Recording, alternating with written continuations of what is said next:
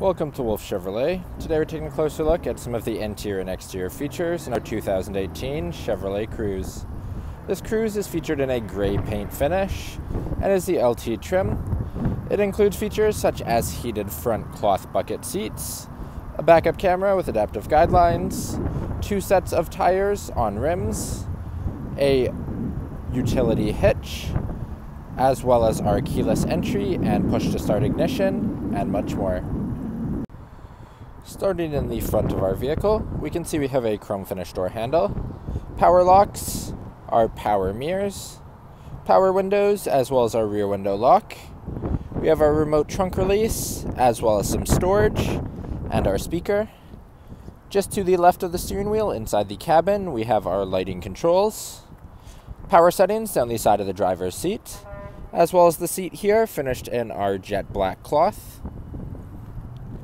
Getting into the vehicle and looking above our steering wheel, we can see our display cluster with a digital information system in the center. On the left-hand side of the steering wheel is our cruise settings.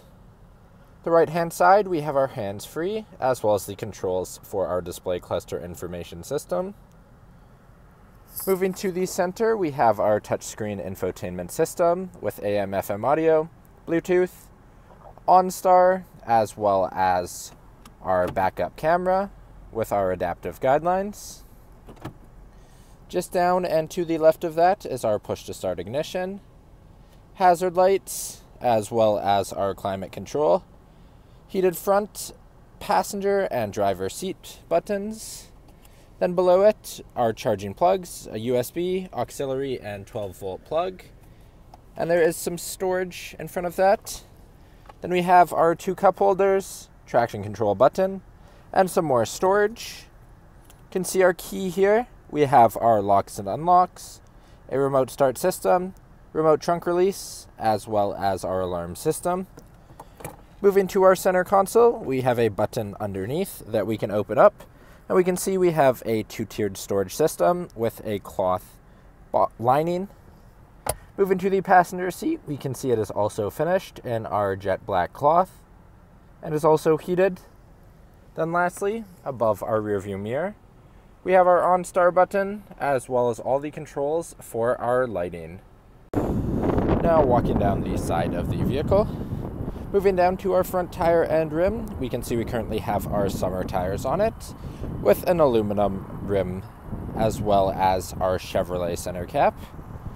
Moving out, we have paint match finishes on our mirrors, as well as our keyless entry door handles. Moving all the way to the back of the vehicle, we can see our Cruze badging, as well as our LT badging and our Chevrolet bow tie. We have a utility hitch at the bottom.